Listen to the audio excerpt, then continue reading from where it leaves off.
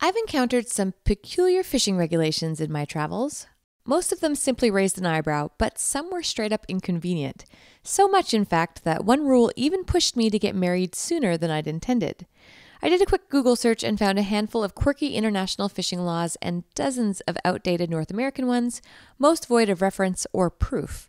Not one to fuel rumors, I phoned various fish and game offices in search of answers, only to find out that many of those folks didn't know the answers either. Since I couldn't get to the bottom of most of the outlandish reports I found online, I dug into my own experiences and resources.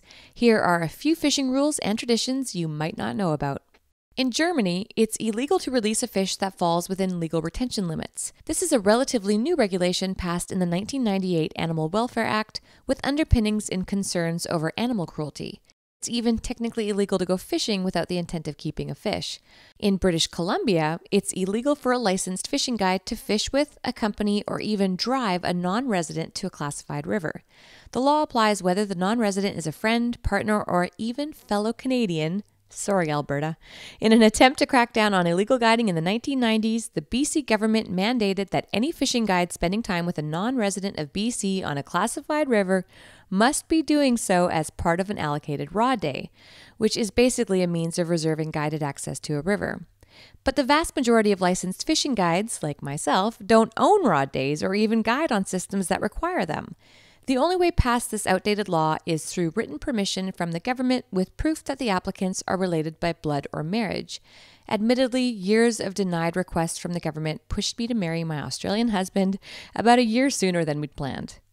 You might not know that in Australia, it's illegal to tickle trout down under their belly, that is.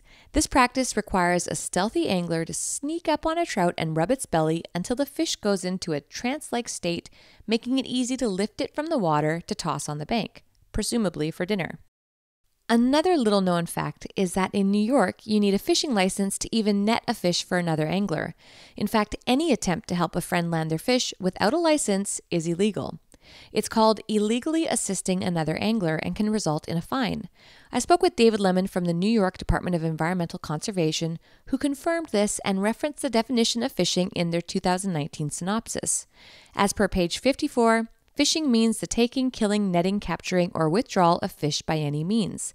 This includes every attempt to take fish, plus assisting another person in taking or attempting to take fish. New Yorkers, beware. Even if you've never touched a fishing rod in your life, steer clear of struggling anglers asking you to help bring their catch to hand. On a trip to Mongolia several years ago, Mark Johnstad, founder of Mongolia River Outfitters, got me up to speed on local etiquette and practices. Nature is sacred, and while it's not a written law, it is considered highly disrespectful to urinate in rivers there. Mongolians also believe that if you drop your hat on the ground, it should be disposed of rather than worn again. The rationale behind this is that our heads are closer to the heavens and therefore considered holy, while our feet are less holy because they touch the ground. But the strangest superstition I've encountered while fishing internationally involved throwing rocks. My guide in Iceland explained that a portion of the population believes in the hoodoo folk, invisible elves that live in a parallel world, who you might injure by skipping stones. While a ban on throwing rocks on or off the water isn't enforced, it is something to consider if you're trying to mesh with the locals. Another one that comes to mind is from years ago while I was fishing in Quebec. 2 guides accompanied me on the province's famed Grand Cascapedia, double the guide ratio I anticipated. One walked me through the run while the other waited nearby with the net. Glenn Legrand, longtime manager of Salmon Lodge, informed me that every client must fish with 2 guides. He explained that the stipulation came about in the 1980s in an attempt to create more local jobs and that all camps and outfitters on the river follow this rule. Because the Grand is managed on a beat system, anglers wanting to fish for the river's world-class Atlantic salmon need to get used to a lot of hired help. While I was trying to find out more about crazy fishing laws, I encountered some rules that seemed too weird to be true. Turns out most of them are. In Idaho, for example, online reports claim that it's illegal to fish from a camel's back. Curious, I phoned the Idaho Department of Fish and Game to assess the validity of these claims. I was informed this all stems from a hoax and has no merit. After a little pressing, I found out that there was once a law against fishing while on horseback, which is likely where the camel rumor started. But of all the peculiar laws that I heard about, one Montana law came up the most. Rumor has it that unmarried women in Montana can't fish alone, and married women can't fish alone on Sundays. I finally heard back from spokesman Greg Lemon.